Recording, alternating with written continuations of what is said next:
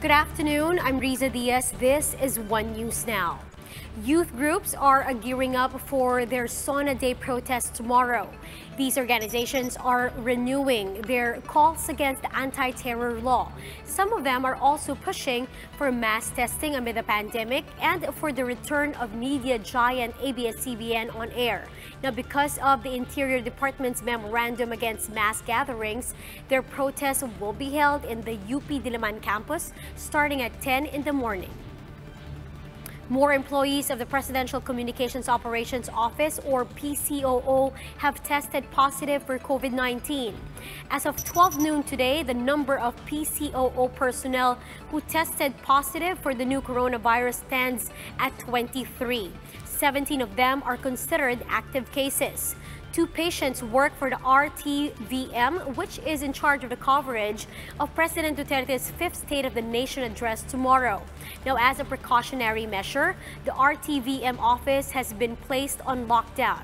Communications Secretary Martin Andanar earlier said that RTVM will push through with its coverage despite the increasing number of infected workers under his office. Now, here are other stories we're keeping our eyes on. Congressmen, including House Speaker Alan Peter Cayetano, just got tested for COVID-19 in preparation for tomorrow's SONA. Meanwhile, at least 8 senators led by Senate President Tito Soto are scheduled to undergo rapid tests tomorrow morning. President Duterte is set to get swabbed ahead of his address. Now, the number of repatriated Filipinos amid the pandemic has breached the 100,000 mark. That's after the Foreign Affairs Department brought home more than 12,000 OFWs over the past week. And the Manila Regional Trial Court has convicted Attorney Lorna Kapunan of unjust vexation and sentenced her to imprisonment of up to 30 days. This is for a statement she made against UST Law Dean Nilo Divina regarding the hazing of Atio Castillo in 2017. Kapunan is the lawyer of the Castillo family.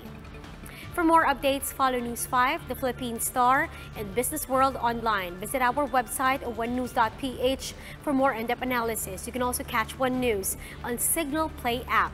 Register for a free account now at www.signalplay.com and stream One News live anytime, anywhere. I'm Riza Diaz. We are One News.